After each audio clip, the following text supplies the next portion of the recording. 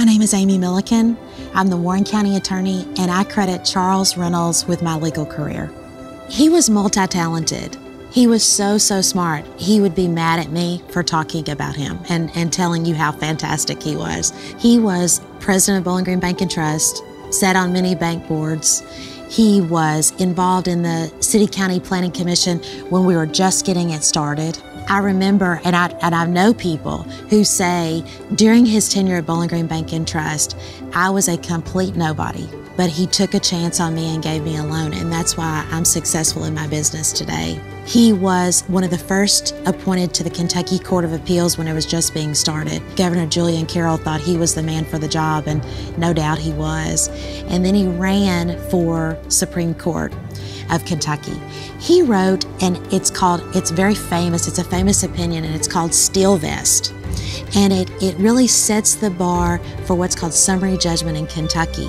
Not only Kentucky, but really around the United States. He had a brilliant legal mind. But again, you would never know it because he was just so humble. Hi, I'm Ray Buckberry. I was a partner of Charles Reynolds for numerous years at Bellawares and more. His overall demeanor was, I think, impressive to just about anybody that dealt with him. That carried through, and you can see that in the comments from the fellow justices on the Kentucky Supreme Court and on the Court of Appeals, which he was on for a number of years as well. Hi, I'm Rosalind Davis, and I was Justice Reynolds' secretary for 15 years. Justice Reynolds was a very interesting person.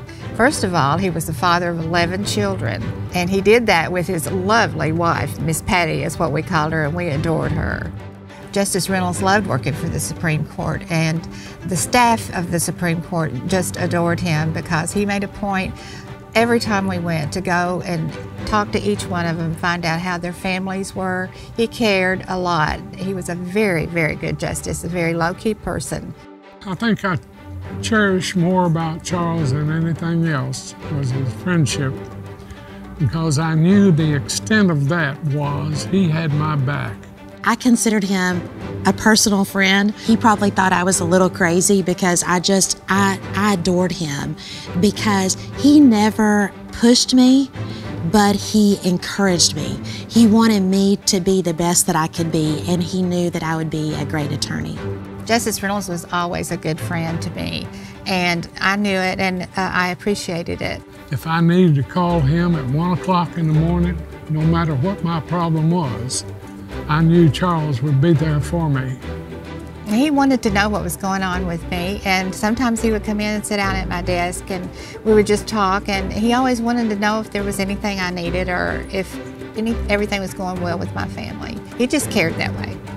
When you look at what you need to find for someone to qualify for this distinguished alumni recognition, they say look for someone who had the highest accomplishments in whatever field of endeavor he chose. It's hard to argue with being on the Supreme Court of Kentucky if you were going to be a lawyer.